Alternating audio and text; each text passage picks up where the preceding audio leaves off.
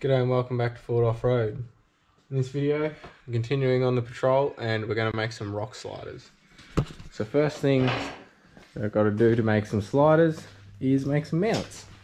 So the Superior Engineering long arms have a mount that bolts on, so you can just weld the bottom of that.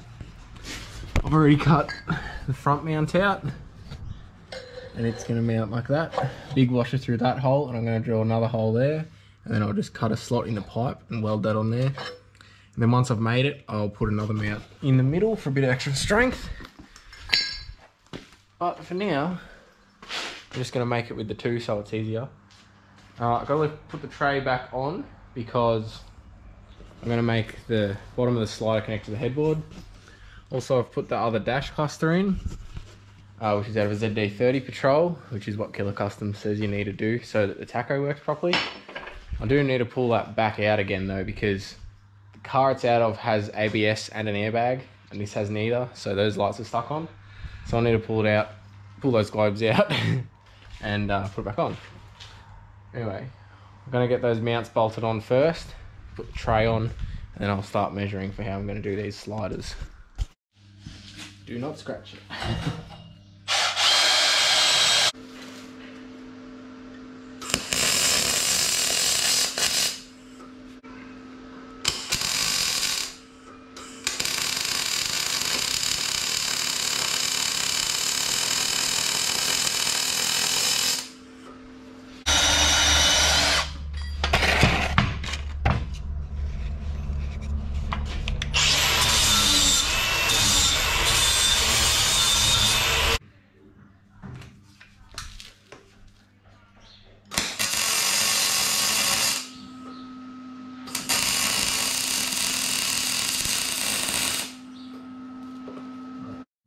Righto, I've got that one tacked there, and that one's just sitting there because I'm going to put two crosses in here so that it's got some support, because once I put that in there, same as like I said on the headboard in the other video, once I weld that there, it's going to be hard to put those cross bits in. So I'm just going to put two in there, and then this actual whole bit in the end is going to be plated in so that no sticks or anything poke through, because I've had that happen before. You build just a tube slider and sticks jam in between them, so I'm going to chop those out and do that. And then still debating whether or not to do some scrub rails. That's why I've left that a bit longer. I am going to cut it, but I don't know yet if I'm going to do scrub rails or not.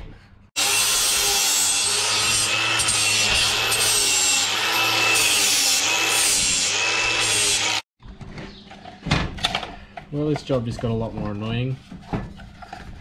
This tool is so good for notching pipe. There's no sparks or anything. Broken my blade on a Sunday. Can't just go and get another one on a Sunday. The blunt one back on and see if it works.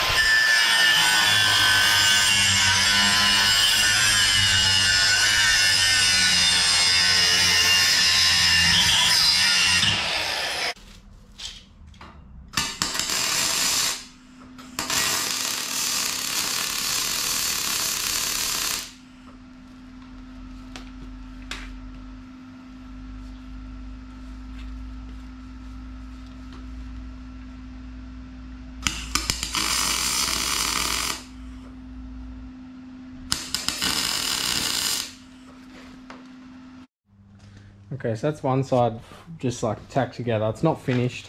I'm going to put some gussets in places, and I'm going to chop that off and cap it and think about whether I'm going to do side rails. It's a pain in the ass that blade snapped, because I suppose I could, but I didn't really want to cut the headboard off next to the fresh paint using an angle grinder and having sparks and stuff going, but I suppose I could. Right, we're going to put the flares on. I'm going to weld this piece to the top flush so that I can grind this edge down and it'll look even. And then I'm going to weld the flare flush to the tray so I can grind it down and that'll look even. That's not normally how I do it, but I want this one to sit, like normally I just completely cover the top of the flare and then weld it underneath the tray. But I want this one to look like it's really high, so I want it to be the same height as the rest of it, and then I'm going to have to cut out the right pieces for that. Just got the sliders and that sitting up top there, so they're out of the way. I've just welded or tacked this back piece in place, and I'm gonna have to, I don't know if I'm gonna put some pieces there or not yet, but anyway, weld this on, I'll tack it on there and see what it looks like. Never know, I might end up pulling it off and putting it back on the other way yet, but we'll give this a go.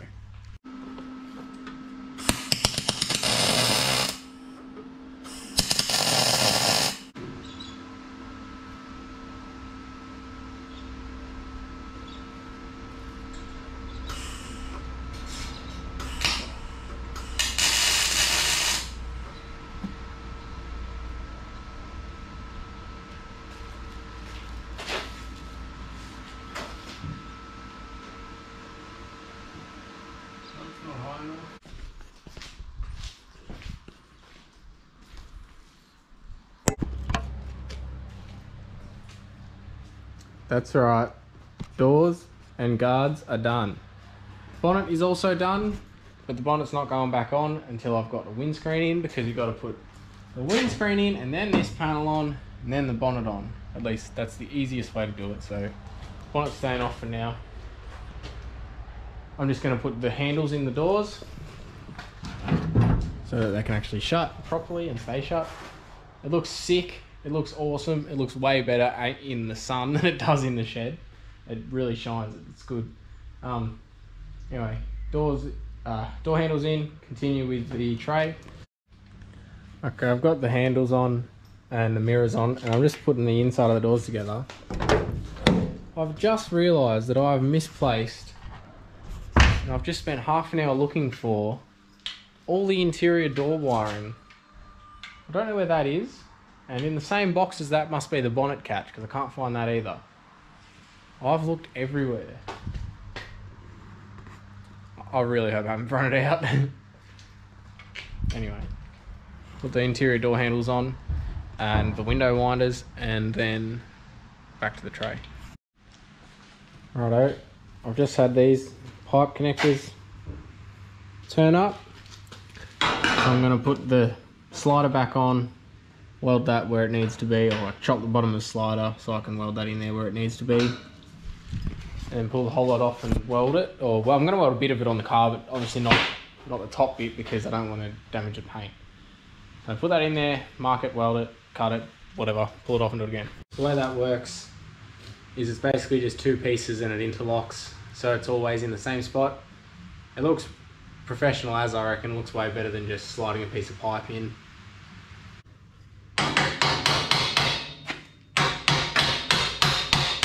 On the sliders, then you separate them.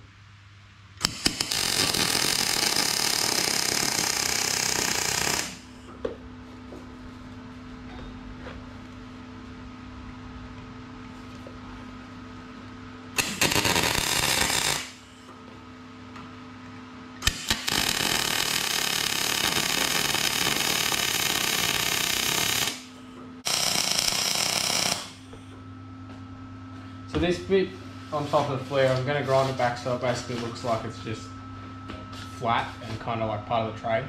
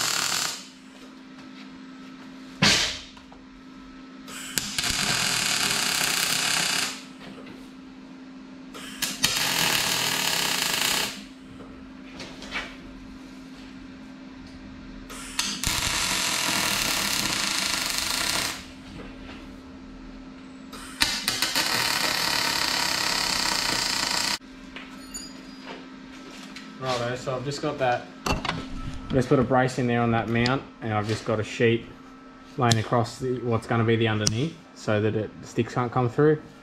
I've left in between, I was going to chop out separate bits, but then I thought that when it's on the car, because that's going to be, it'll be like a bucket, it'll just collect mud and water and stuff, so Left a little gap at the bottom instead of cutting out separate pieces so that water and stuff can drain out and it doesn't just collect mud when it's on the car. So we'll see how that works out, and if it doesn't work out, then I guess I'll chop them off. Right, I've come back out after work, and now I'm just going to make the spare tyre mount. I've been to the local steel joint and bent up some 3mm for the mud guards, both this edge and that edge. I'm also going to make some tie down rails, but I probably won't do that tonight. One of the local blokes in town is going to actually laser cut Ford off-road into those pieces, so it'll say Ford off-road down the side. So we'll get that done, see what it looks like, and put it on there.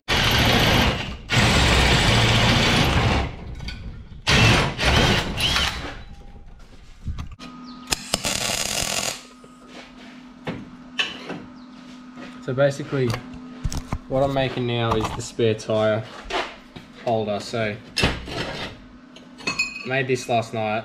Didn't have to go far up, but anyway. So that's going to get welded to the flush with the tray. So the alloy sheet's going to sit on top of that, and I'll drill a hole in the alloy sheet, and then that's going to go through the spare tyre and screw in, trophy truck style. I've also put these little bits here to kind of continue the headboard. That's not welded in there yet. It's just sitting there because I haven't decided if I actually want to have it there. Like from the side, it looks like it's meant to be there. But then, like, if you look along the side of the car, because the flare kicks out, it kind of looks like it's pokes out a bit. I don't know. I just haven't decided yet. So that's just sitting there so I can look at it for a bit.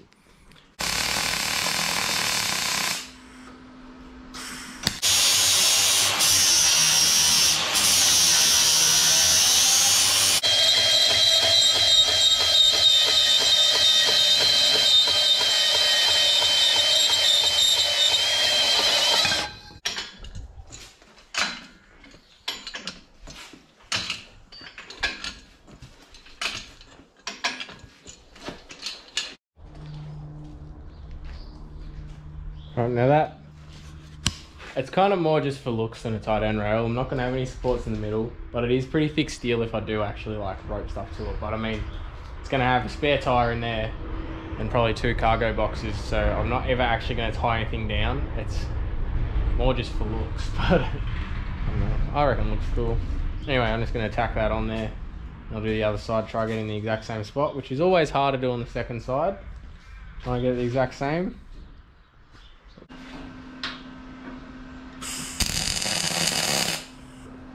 That's straight.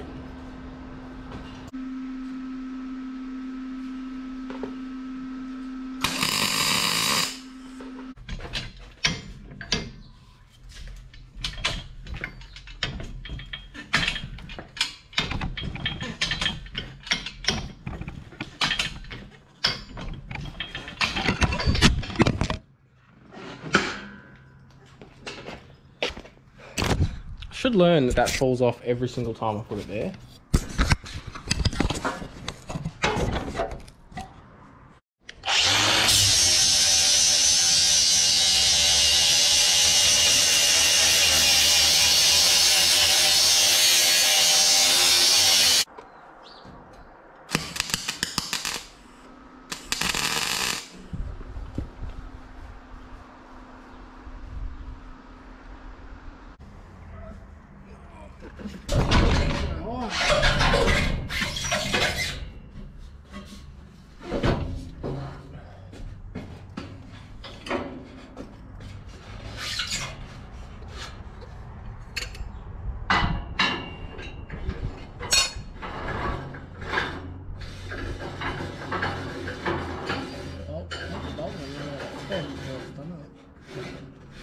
There we go.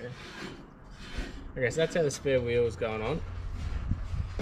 Now, the reason that I've got it more at the back than the front is because I'm going to have 2 space case boxes that come to like there for like recovery gear and stuff. And I thought if it was, I'd rather have the boxes up front because they might have heavy stuff in them, and tire at the back. But also, if there's 2 boxes on each side, I can just chuck stuff on the front without having to worry about tying down. So that's that. And I think it looks kind of cool. Like I said, I did want to tilt it like trophy truck style, but I wasn't going to be able to see anything out of the back of the ute, so that's why I didn't do that. Anyway, what's next? Next thing I'm going to do is cut out these bits of metal that I went and bent. It's actually going to be quite difficult. I've already kind of marked that one. This is for the other side, but I'll show you this one anyway. I've got to cut out a piece out of that so that it'll sit up, well, like that is, and that pipe will come through so that it also is level with everything, which is going to be quite difficult. Right now I'm going to have some lunch.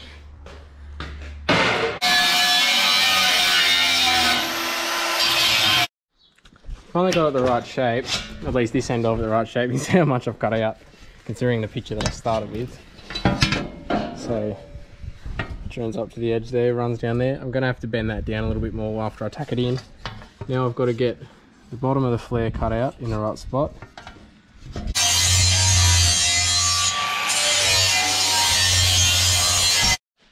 Okay, that one fits on there really good. I'm just going to have to go to the steel place. I'm going to bend it there. I'm going to flatten this piece out and bend it there so that it kind of comes up and connects back to the top of the tray, all right? I'm just going to trace that one onto the other one, and then I'm going to do the front. Now, it's Good Friday, so I couldn't go to the steel place until Monday anyway, but I actually can't go until after Anzac Day weekend because I'm actually in COVID isolation right now, and it's the first day of it. So that's a week away. And also getting the letters cut out and the headboard like I talked about is also a week away before I could even drop the steel off. And it's probably even longer till I get it. So for now I'm just going to chop the rest of that stuff out, and then the trays at a hold for a little while. And I'll keep going on with some other stuff at home. So I'll fast forward 2 weeks to when I've done that, and we'll be welding them on.